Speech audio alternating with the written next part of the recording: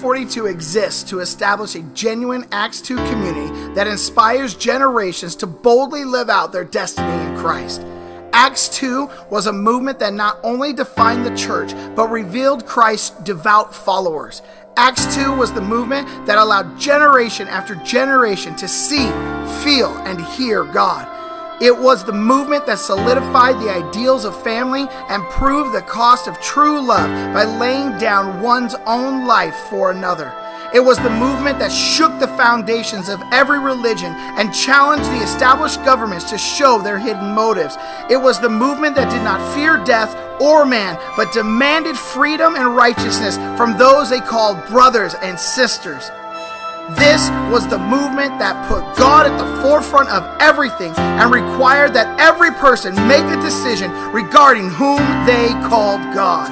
It was the movement that has forever changed our history and our future. That movement in recent times seems to have lost much of its energy and exuberance. It's a time for a new resurgence.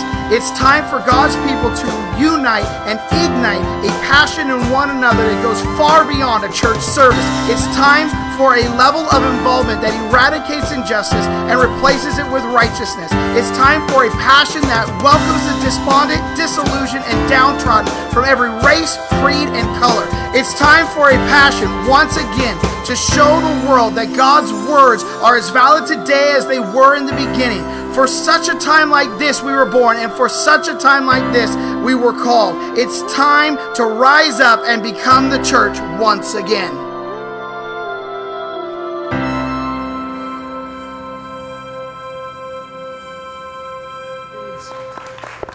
Amen? Amen. So if you guys don't know, that is our vision statement right there. And that's one of the reasons why we do what we do, why we gather every Sunday, is we want to see the church rise up and be the community that it was called to be. I think you guys, in the last couple years, if not, you can see in the last couple decades, the church has taken many hits. When I say church, I'm talking Big C church. There's been a lot of things. There's a lot of scandals, a lot of this and a lot of that. And people don't trust the church like they used to. And I want to get, our hope here at Church 242 is that we can get back to a place to where people can start trusting the church once again. And obviously the church being you, the people, that they would trust in the people. So when they hear church, they don't go, oh, that place, but they go church, and you're like, oh yeah, I should go to that, or I want to be a part of that. Amen? Amen. Well, hey, if you're new here, my name is Pastor Craig Hamilton. I have this weird cork with me. I want you to talk back to me. Is that okay? Yeah. See, like 4 of you, 5 of you. I'll restart it. Okay. Hi, my name is Pastor Craig. I got this weird cork with me, and I like people to talk back with me. Is that okay? Yeah. I see, that's way better. Okay. It just makes me know that you're paying attention, or that you guys are actually following along and I'm not totally boring you to death. Sound good? Yeah. All right. We'll get it. Don't worry. I was praying about this day, and basically this moment when, God, what are you doing the building is a building. In all honesty, it's just a shell. It's obviously what happens within the shell that means the most. And so I was asking God, I was like, God, we got this building, and we're gonna make it as cool as we possibly can, God. But I want to know, God, what do you want? And he kept sharing with me Luke chapter 15. And I kept reading Luke chapter 15. I read it a couple times, actually. And Luke chapter 15, it doesn't talk about a building at all. It doesn't talk about anything remotely close to a building at all. And so I was like, okay, God, I'm interested. And then I started to pick up on what he was trying to say. And so today, I want to share with you guys Luke chapter 15. Now, if I read an entire chapter to you, that would be absolutely boring. I totally understand that. So I am going to do basically biblical accounts with Craig Hamilton. It's like story time with Craig Hamilton, okay? So this is what we're going to do. I'm going to share basically the entire chapter of Luke 15 with you guys. And my hope is at the end of it, you guys would just kind of see what God is doing. Amen? Amen. So here's how it works. I'm going to start us off with this. You can imagine this. It's a lunchtime. It's lunch. We're hanging out at lunch. Jesus is in the room. And he's having a conversation with tax collectors. And he's having a conversation with prostitutes and all these people that are considered to be sinners.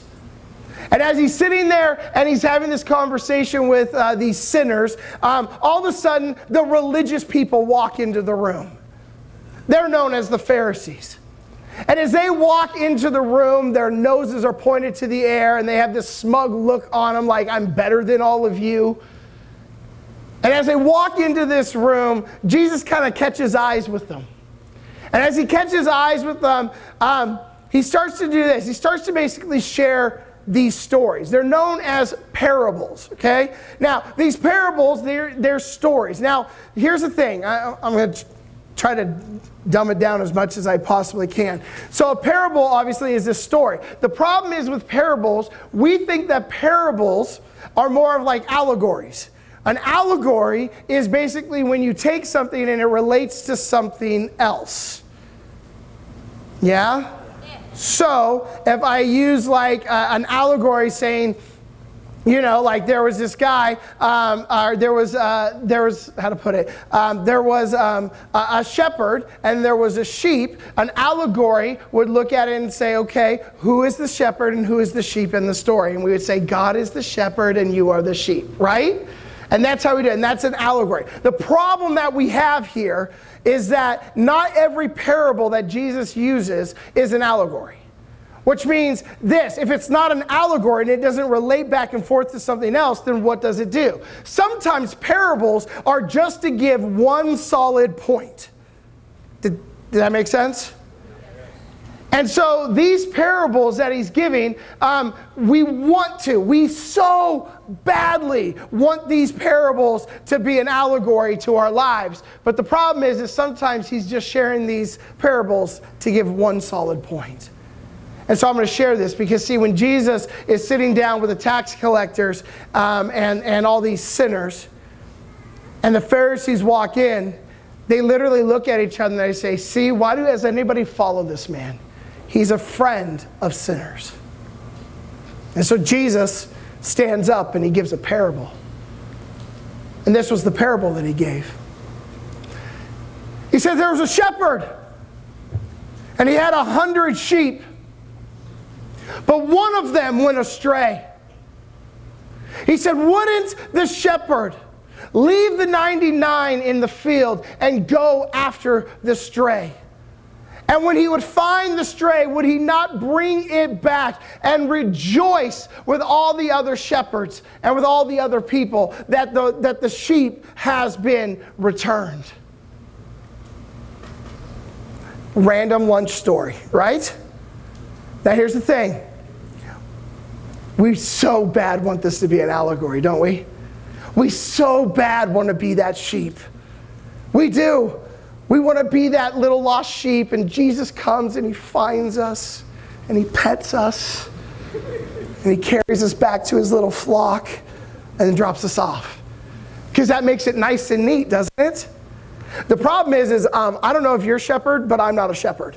I've never actually dealt with sheep before. I think they kind of smell.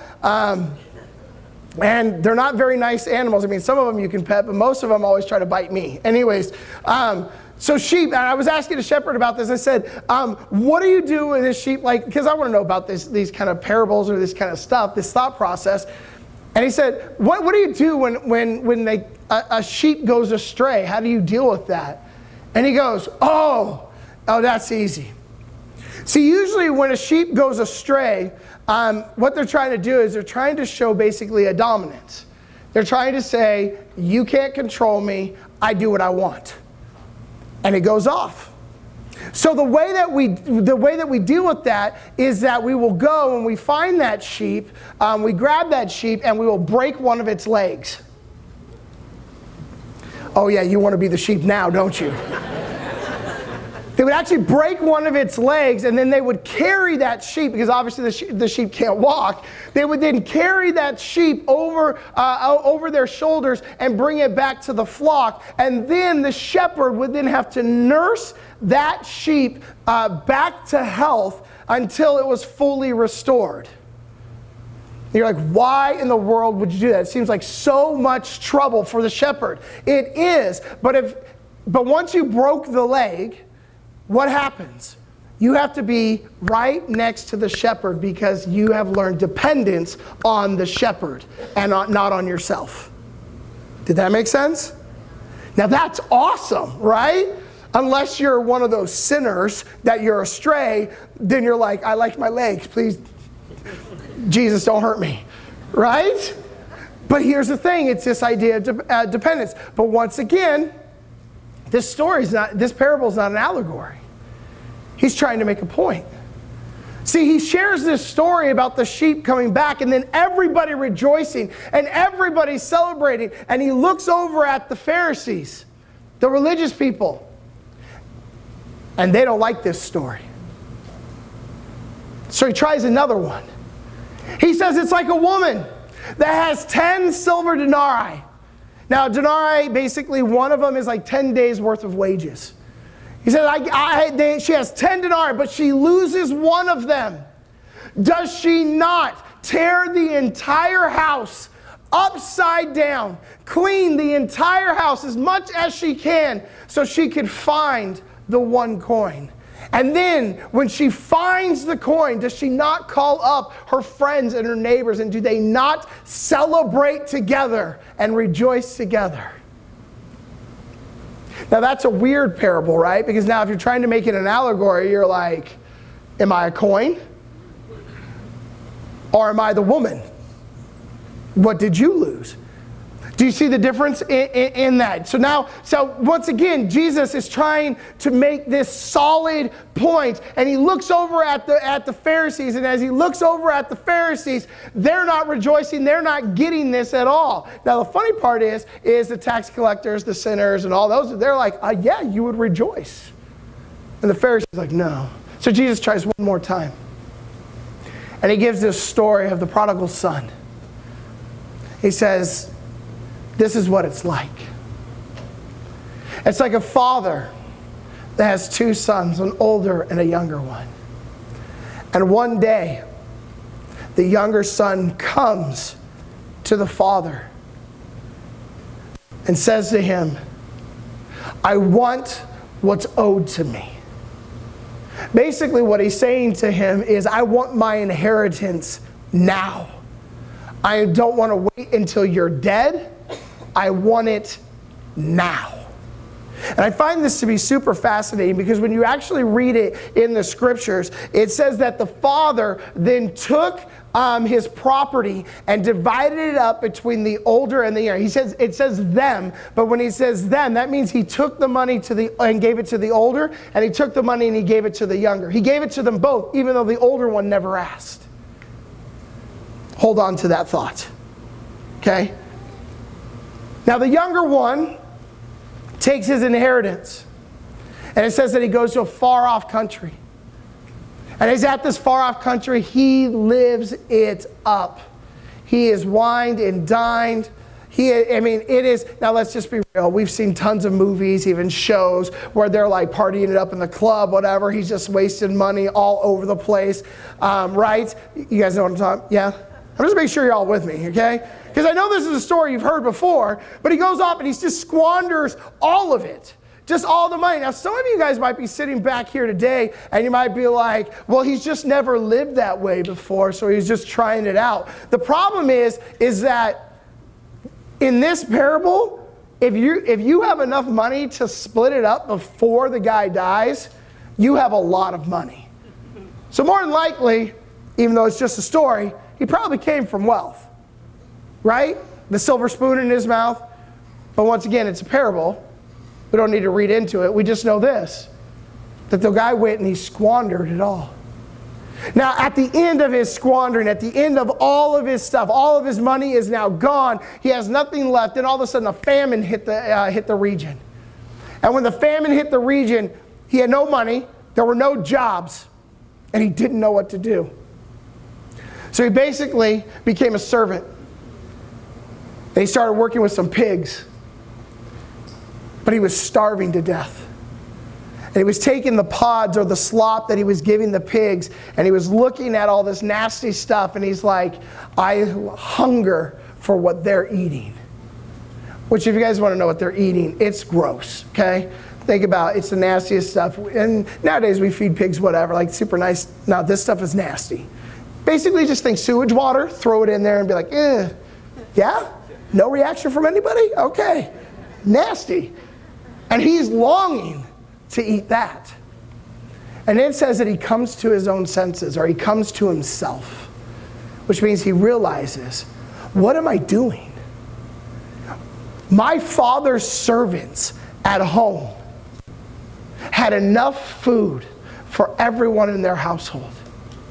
What if I just went back home and I will tell my dad, I'll say, I have sinned against you, I have sinned against the family, and I don't want to be connected back to faith. Can I just be your servant? Because if I'm just your servant, then I know that I'll have food. So he makes the decision. I'm going back home. And it says as he starts on his journey back home, before he's there, it says off in the distance, he's a little ways off in the distance, and his dad looks up, and when his dad looks up, he sees his son. And it says that his dad left what he was doing, and he runs up to his son, and he grabs his son, and he gives his son a huge hug and a giant kiss, and he said, you are back, you are alive, you are home. And the son just looks Dad and says, Dad, Father, I've sinned against you and I've sinned against the family. He goes, I just want to be your servant. And he's like, bull, no. Kill the fatted calf. Bring me the ring. Bring me a robe. Give me sandals. You are part of the family. Come on, let's celebrate. For my son who was dead is now alive. And we're going to celebrate this. Yeah? This is exciting, right? This is it, right? And he's bringing him in. Now, if you guys don't know, the ring, the robe, and the sandals, I mean, I give you a little insight to this. But back in the day, if you brought a ring and a robe and these sandals, the ring is the representation of usually a family. There's usually a crest on it. And so basically what he's saying is he's reinstating him back into the family, saying, you might have been gone, but you are part of this family. He brings him the robe to know that he will always be clothed. He will always have a shelter. And then the sandals were basically for comfort. It's this idea that there will be peace. And you guys have probably read lots of Bible verses and stuff that talk about the feet of peace. And anyways. And so he does all this stuff and brings him in. And man, if this was an allegory, you all rejoicing. We're all excited. Why? Because I'm the prodigal son, daughter, whatever, right? Like that's me. I was lost, but now I'm found, and Jesus grabbed me, put a ring and a robe and sandals, and it's awesome. But remember, this isn't an allegory. God's trying to make a point to the Pharisees. Because see, we were just talking about the younger brother. Remember there's an older brother? See, the older brother's out in the field, and he's working. And he's working hard. And it's a hot day. And he sees a commotion going on at the house. So he calls one of the servants over and he says, what's going on? What's happening? He said, your father has ordered us to kill the fatted calf, for your brother has returned.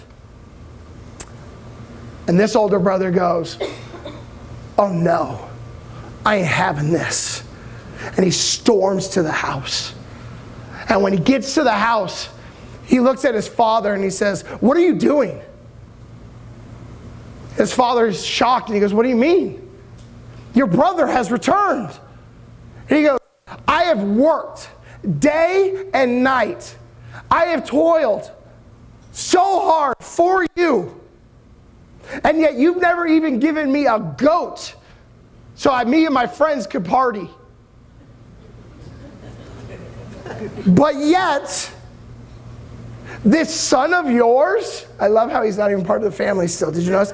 This son of yours goes out and squanders everything squanders all that you had. And yet he returns and you kill the fatted calf for him? And the father looks at him and he says, don't you get it? Your brother was dead, but now he's alive. And we need to celebrate that. And then the parable ends. And Jesus, sitting at lunch, looks over at the Pharisees to see if they recognize what the point that he's trying to make. See, the point that he's trying to make is this. Pharisees, you may know God, you may follow all the rules and the regulations to a T. You may practice all of the sacrifices and all of the blessings. You may do everything good. You may know me. But at the end of the day, when somebody that doesn't know me starts to know me, you turn your nose up at them, saying that they're not good enough. They're not like you. So instead of rejoicing like you should be rejoicing, you sit there and judge. And then I stopped and I was like, oh snap. Church. What's the one thing that people say they don't want to come to church for is because they'll get judged? Have we become the Pharisees? Have we forgot to rejoice for our brothers and sisters that were dead and now are alive? Have we forgot that our job is not to sit in a holy huddle, but our job is to go be the hands and the feet of Jesus Christ? Our job is to go to the slums. Our job is to go to the bars if we have to and talk to people about Jesus. This is our job. At what point did we transition to become the holy huddle? So anyways, then it started to make sense why Jesus was talking to me, or God was telling me, Luke chapter 15. We got a building. Yeah! It means nothing if there is nobody that comes here, if somebody doesn't come here and get saved. Does that make sense? This cannot be a holy huddle at all. We have to get into the mindset of this. Now that we have a place, oh good, we can put our feet up, relax. No, our job is just starting, right? There is a lot that still needs to be done. We just now have a location where people can show up now, any day of the week. That's all it is, and I pray that's what it is. I pray we have things here on Mondays, Tuesdays, Wednesdays, Thursdays, Fridays, and Saturdays, and I pray that there are people that are lost, that are becoming found every single day in this place, and if we're not using it for that, then what are we doing, church? It is a waste of time and money and energy. I don't want to be known as judgmental. I want to be known, there's a place where I can get loved. There's a place that I know, and I don't know what it is about them, but every time I'm with that church or with those people, I feel different. And I pray one day they will recognize what that difference is. I pray they would see the Jesus in you. I pray that the Holy Spirit would just move through you. And that, my friends, that is the part for me where I get excited about a building. Not that we get to hand out flyers and say, come, but our job is to go. That's it. And so here's the thing. If you thought, sorry, my bad. If you thought now that we have a building now, it's like, oh good, I can have a place to invite them. No. It's still on you. You still got to go make this happen. You still got to go live like Jesus. I'll be real. We would not have this building today if it wasn't for somebody showing Jesus. What do you mean, Craig? There was a group, my dad was being, friendly like he always is. But the couple that he was being friendly with, the only reason he went up and talked with them is because they were praying in a restaurant out loud. My dad saw Jesus in them, and he sparked a conversation. And that conversation led to us to this moment right now. So what happens if you start to live Jesus out? What happens when you start to go be the hands and the feet? Praying out loud. Not being like, I'll pray for you later, quietly, in my room, with nobody else. Does that make sense? But what if you looked at somebody and say, oh man, I want to pray for you. And they're like, okay, thank you. And they go turn to walk away and you're like, no, right now. Right now. And it doesn't have to be a long prayer. It could be a short prayer. But all of a sudden, you know what that does is somebody else looks over and they say, oh my gosh, I saw those people praying. That was interesting. And then what did they do? And I don't know where it goes. Like I said, I can't tell the future. But here's the thing. I know when you start to show Jesus, things start to happen. Things start to move. So church, please don't leave it up to me. Don't give somebody a flyer and be like, let my pastor tell you about Jesus. Do it yourself. Look at somebody and just be like, look, I go to church and I want to tell you about the relationship I have with Jesus. And then have that conversation. And then be like, if you want to know more, there's a bunch of people we hang out with on a Sunday. It's kind of a party, just a little bit. And I'd like you to come hang out and see if they would join there. But please, don't make this a holy huddle. This is not what this is ever intended to be. So let's go be the hands and the feet of Jesus. See, if you didn't know, if we're going to make an allegory of these parables, you're the shepherd. You're the woman. You're the father. What? You got to go find the sheep. You got to clean and tear the house apart to find the silver coin. And you're the one that has to welcome home the sinner when he looks at you and says, I have screwed up royally and I need somebody that won't judge me but will look at me and give me compassion. That's you. That's who you are called to be. The point to these parables was looking at the Pharisees and saying, who are you? Who are you? Will you rejoice or will you judge? And so today, that's it. That's all I wanted to share with you. I wanted to give us a challenge and I wanted us to move forward because I believe God has great things for this community. And my hope is that this place would be a refuge, a place of salvation for people, a place of peace and a place of comfort. And so with that said, I thought the best way that we could just crescent the building, however you say that, that word, I don't know, it's been a long week, month. I thought the best way you could do that is praising God with all that we are.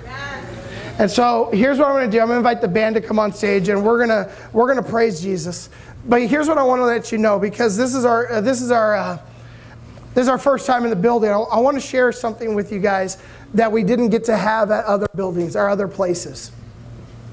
So this spot right here, there's a gap between the stage and the first row around the whole place. This place is known as the altar. Now, an altar is kind of a scary thing, because if you said altar back in the day, an altar is where you go and you sacrifice things on it. Okay? So you never wanted to be on the altar, because that would mean that you were being sacrificed. Everybody with me? You didn't want to be on the altar. So here's the thing though. The reason we call this the altar, because the altar was also, the sacrifice was giving something to God. It was a place of giving, or a place of giving. And so at our church, from here and evermore, while we're here, the altar will be open for anybody that wants to come and just give their hearts to God. Now, you could be a Christian and still come to the altar, because maybe you're just dealing with some stuff and you just need to connect with God in a greater way. You can come to the altar. You can come to the altar, you can kneel, you can come to the altar, you can stand. It doesn't matter. Like, but Craig, it's so embarrassing because people would be looking at me. Listen, if you're coming to the altar, it doesn't matter what anybody else is doing, because it's not about being judged. It's about coming and just giving yourself to God. And so I want to let you know, during worship, the altar is open. If you need to put your heart on the altar this morning and reconnect with God, then do it. If you need to come to the altar this morning because you just want to show God how much you love Him, then come to the altar. I just want to let you know that it's open. The second thing that you need to know about are these amazing people to my right and to my left. They're not just standing there awkwardly. Well, I'm sure they feel awkward. But they're there to pray for you. See, they took up the task and the mantle, if you will, of saying, I want to pray for God's people. And so if you need prayer this morning, you just walk up to them. If they're standing up here at any time, walk up to them. And you can say, look, could you pray for me? And they will be happy to pray for you. So we're just doing a little church etiquette right now, letting you know that when worship happens, whether it's at the beginning or the end of the service, that the altar will be open for all of you. And if you need to come to the altar, you can. And if there's a flood to the altar, let it happen and let God just move. If you need prayer at any time and these people are standing up here, please let them pray for you. Watch what God can do. So to wrap this all together, Luke chapter 15. Are you ready to rejoice at the people that God's going to bring through you? Or are we going to sit in judgment? The decision is ultimately ours, technically yours. But today, I pray that our church makes a decision that this place, this house will be a house of safety, of comfort, of love. It should be a house of family and a house of truth. Amen? The last thing you need to know,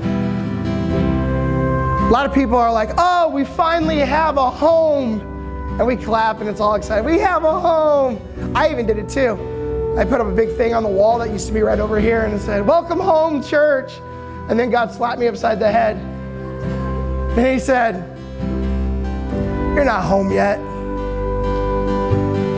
The day that you see me face to face, that's the day that you'll be home. This is just temporary. And then it got me thinking. Some of your friends, they might not ever get home if you don't say something. Some of your friends and your family members, they need to hear about Jesus.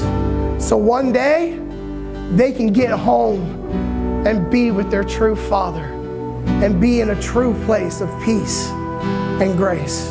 Amen? So let's worship Him. So Father, we come before you. God, I ask, Lord, once again that your Spirit would just dwell in this place in a mighty way. God, I pray for all of those, Father God, that don't know you right now. And I pray that you would start to share with us those people that we need to talk to.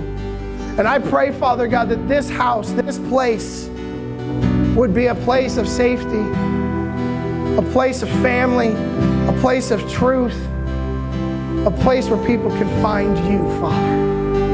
And so, Holy Spirit, as we begin to praise you right now, I would just ask, Lord, that you would fill the room and just do a mighty work in all of our hearts. We ask this in Jesus' name. And all that agreed said,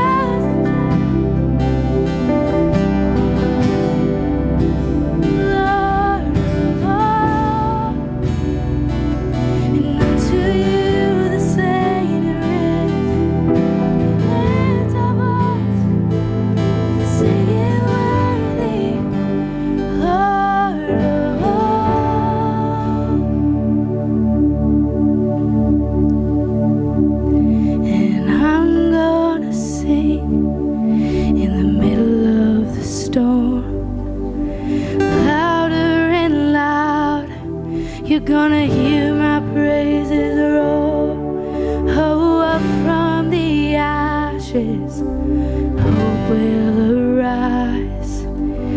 Death is defeated, the King is alive. Come on.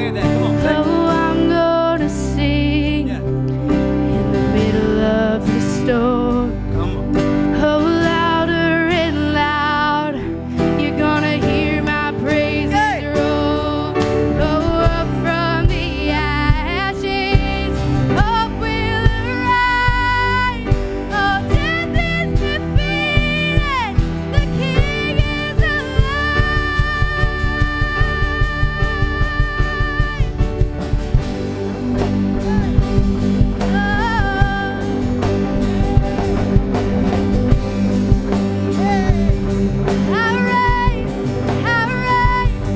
And I raise a hallelujah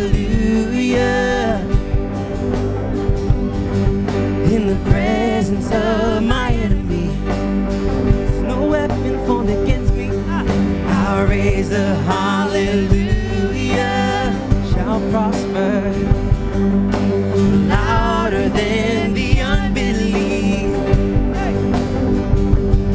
And I raise a hallelujah.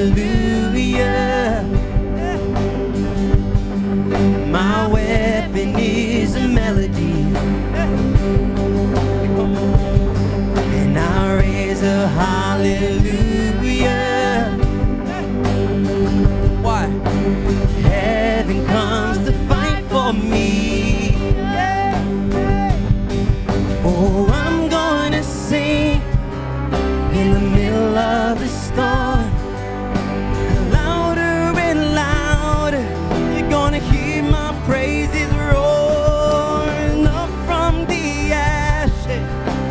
Hope will arise, and death is defeated. The King is alive. I'll raise a hallelujah with everything inside of me. I'll raise a hallelujah. I will watch the darkness flee. And I'll raise a hallelujah in the middle of the mystery. And I'll raise a hallelujah. No fear, come on. Fear, you lost your hold on me. I'm gonna, I say, I'm gonna sing in the middle of the storm. Louder and louder, you're gonna hear my praises roaring up from the ashes. Hope will arise, and death is defeated. The King is alive. I'm gonna sing in the middle of the storm. Louder and louder, you're gonna.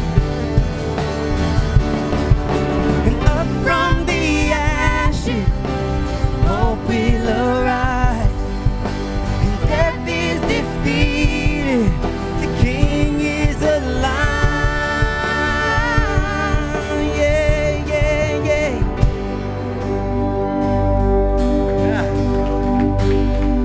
Yeah, yeah.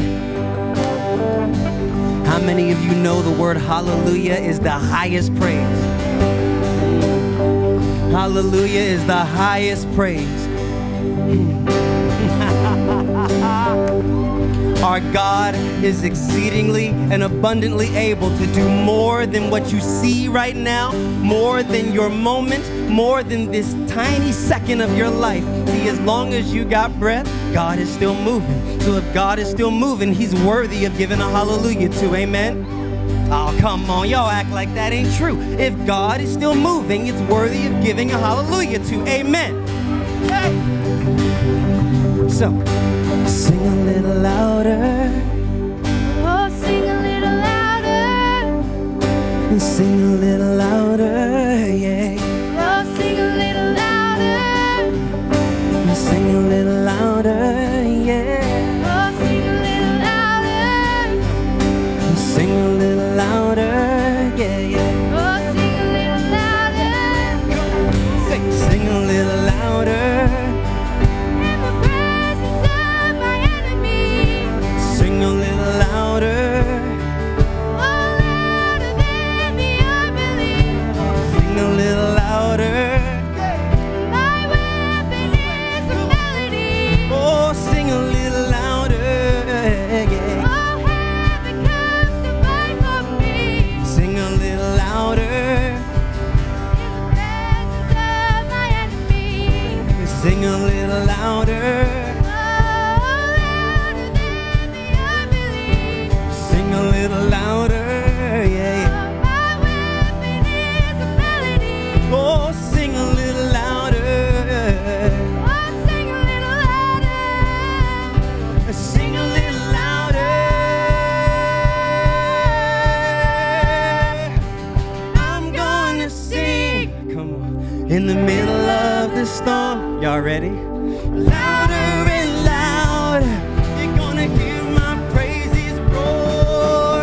Up from the ashes, hope will arise. Death is defeated. The King is alive. I'm gonna sing in the middle of the storm. Louder and louder. You're gonna hear my praises roar. Up from the ashes, hope will arise. Death is defeated. I raise a hallelujah. I raise a hallelujah. And I raise a hallelujah. Yeah, yeah. I raise a hallelujah.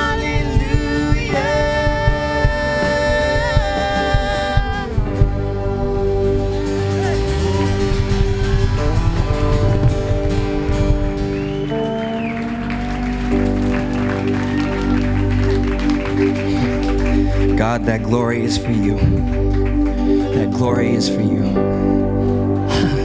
You are worthy of it all. You're worthy of it all. Okay. All right, let me give y'all a heads up. I'm gonna do a new song, okay? Is that okay? I'm gonna give you another heads up. It's a little wordy. But I want to read the chorus and the bridge for you, because if you got nothing else, you got that, right? Okay. So the chorus goes, the redeemed now have a song. We'll sing it all day long until the rest come running home. All the broken can you hear? We'll shout it out forever. Can't wait till you make it here. I love what Pastor Craig said, because I too was like, we're going home. Walk in, it smells like a new house. I love it. Then he goes, this isn't home. Home is when we see God face to face. That rightful moment. So there's a challenge now, because in scripture it says, the harvest is plenty, but the workers are few. So if you're in here and you know him, guess what? That's a challenge. That's a challenge. We can't stay in these walls. God is far bigger than that. He tore a curtain from top to bottom just to prove it was him. To make sure that we knew, I'm free, let's go. So, I don't want this moment to stop here, okay? The bridge goes, strongholds start to break at the sound of our voices, at the sound of our praise. Mountains get out of our way. Can't you see us dancing? There's no room for you to stay. No room. So God just challenged me with this right now. He goes, there is room if you let it.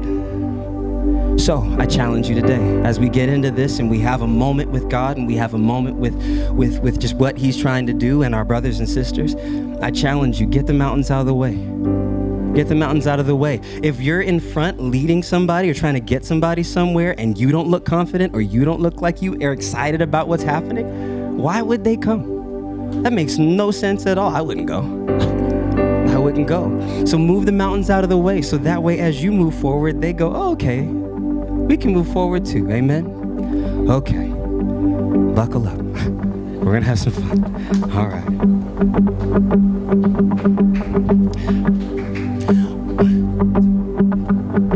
This may be a song that the captives can't yet sing, but if we sing long enough, they might join in with us. And this may be a dance that's too heavy for those chains, but if we dance long enough, well, the prisons will open up. Yeah, yeah.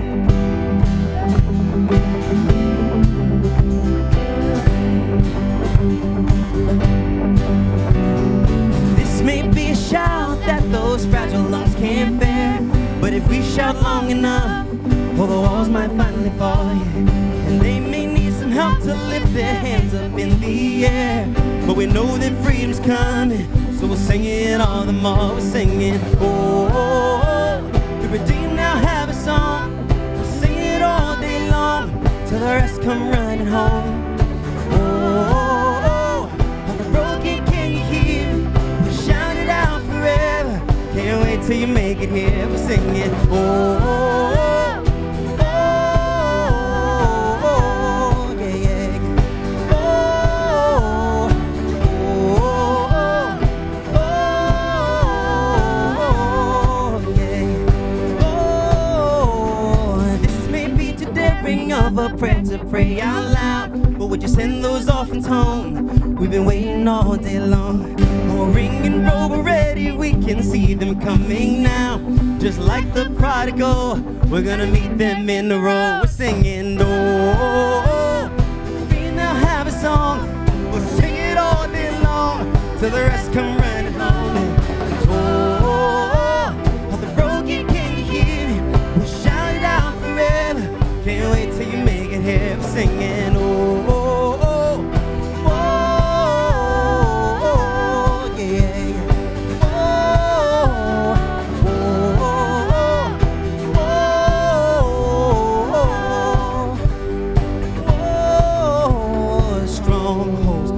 To break at the sound of our voices, at the sound of our praise. Come on.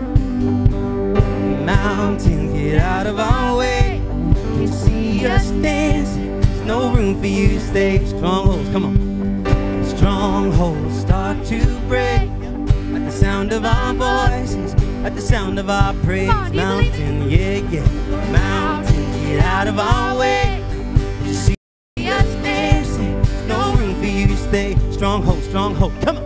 Strongholds start to break at the sound of our voices, at the sound of our praise. Yeah, yeah. Mountain, get out of our way.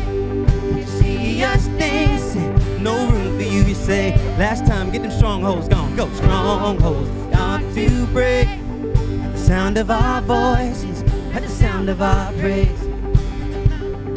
Mountains, get out of our way. You see us dancing, no room for you to stay. Oh, oh, oh, oh.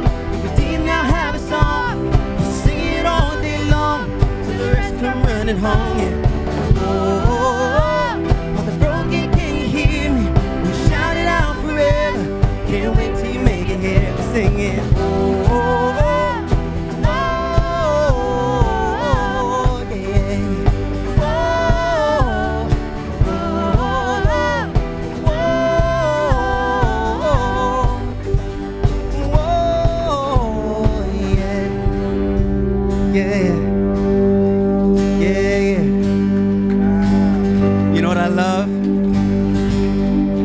It isn't us who's welcoming people home alone.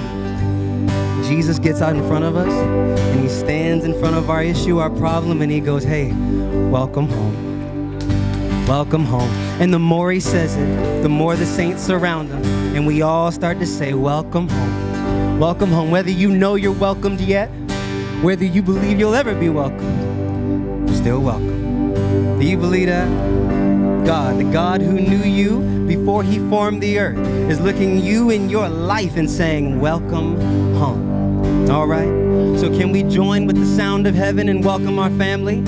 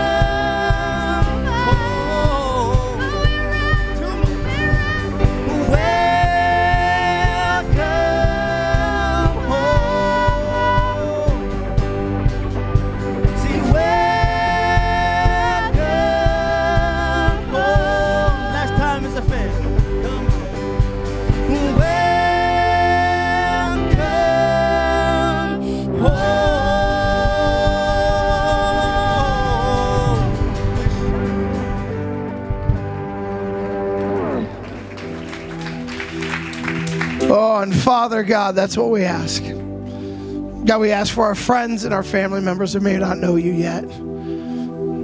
But God, I pray, God, one day they will be welcomed home. And so, God, we will do our part. We will fight for them.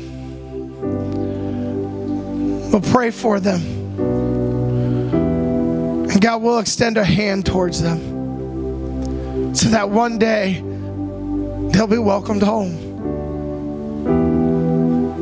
So, Father God, help us to be unashamed and unafraid to share your truth. Help us to have the opportunities to share your word, to share your truth, and to share your love. God, I want to just say thank you for this moment.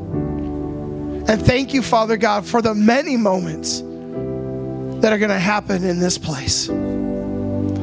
Father, it truly is an honor to serve you. It truly is an honor to call you Lord, Savior, and Father.